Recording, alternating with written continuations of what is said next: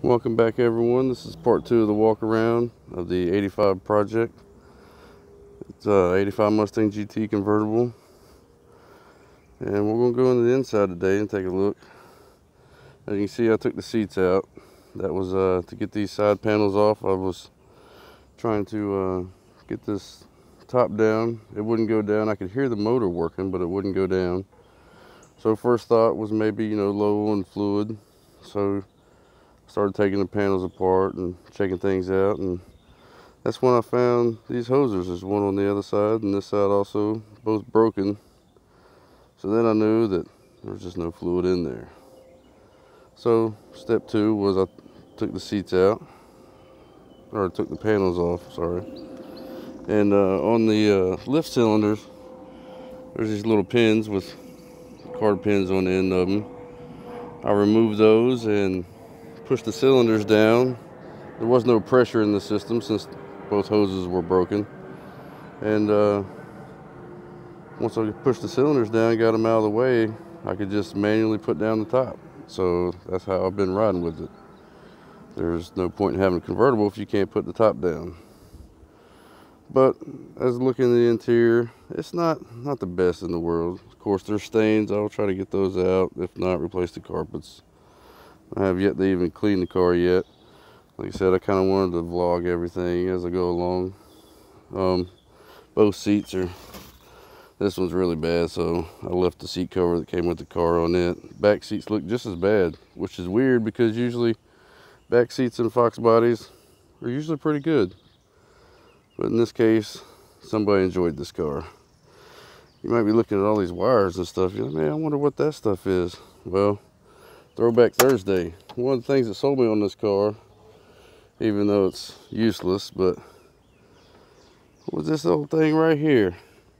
Old cell phone. That brings back some memories right there. Old car phone. But yeah, it powers on, but I got the antenna in the trunk and everything, but I haven't really tried to use it. I doubt they could even get service on it. We'll look at the door panels. They're okay. They're, of course, they're going to get replaced. That's weathered, I guess, from the top being so bad. It got water in here and moisture. So, we'll try to restore those up too. Dash, could use some paint. There's a few cracks in each speaker grill, but no humongous cracks down the whole dash pad, so doesn't look too bad. Still has factory radio in it. It works, but I think the speakers are shot. I'm not really going to be listening to it anyway. The armrest looks like it might have been replaced. It's a shade different color, but it's still all in one piece. So the interior is savable. Reduce the seats, and I might replace them because I like the 85, 86 Halos.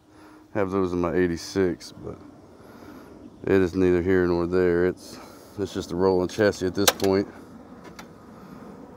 Missing the clutch pedal boot, but all the interior pieces are here.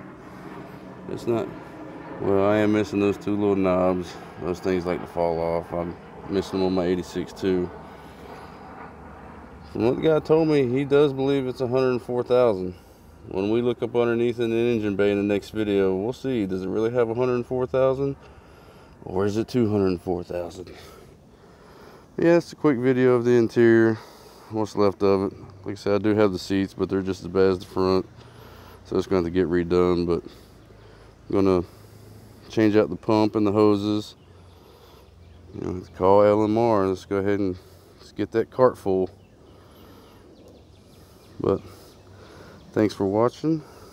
Like I said, maybe this weekend we'll get it in the air and see what's under this thing. Alright guys, see you next video.